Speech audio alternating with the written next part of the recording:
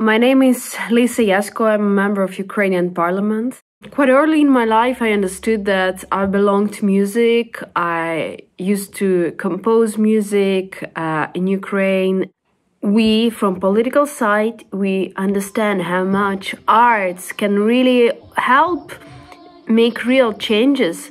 I want to encourage you to think wider, to think what you want to change in this world with that beauty, with that creations, with music that you are creating.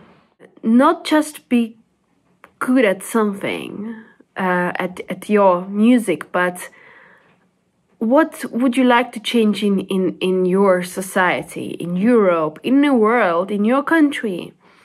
And let's think about that all together, because when we think about that, then we really can create something very special.